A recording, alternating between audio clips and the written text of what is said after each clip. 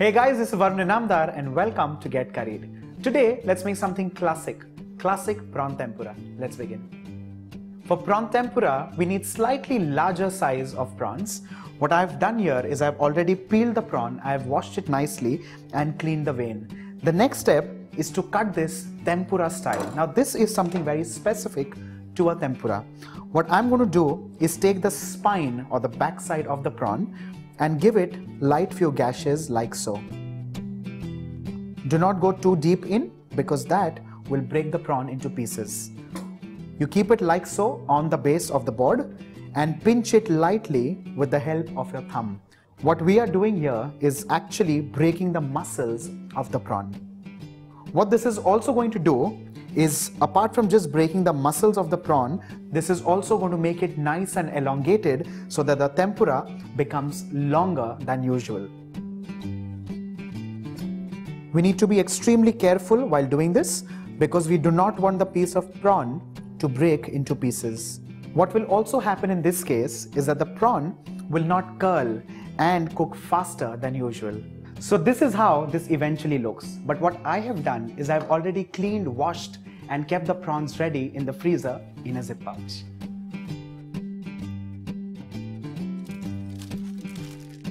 Well, I personally like using zip pouch because one, the material is food grade, and two, because it locks in the strong smell of seafood.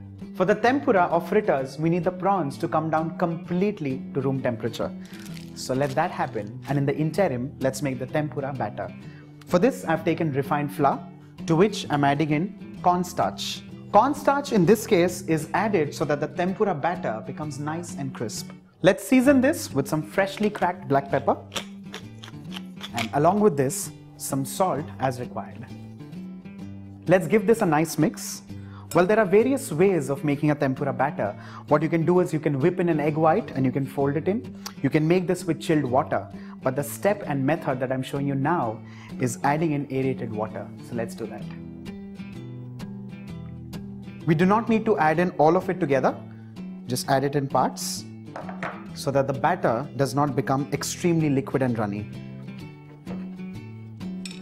What happens with the addition of aerated water is that you do not need to add in any additional aeration or leavening. Give this a nice mix. While we are mixing the tempura batter, what you could also do is simultaneously heat the oil in a kadai. The next step is to remove the prawns from the zip pouch. Dip each prawn single like so and transfer this in hot oil.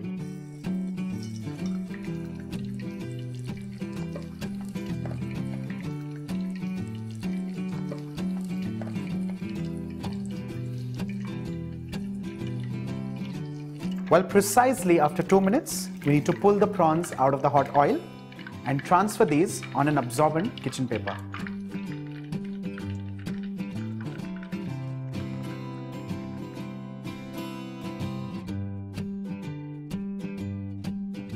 With this, your quick and easy prawn tempuras are ready. And trust me, this goes amazingly well with a sweet and spicy dipping sauce.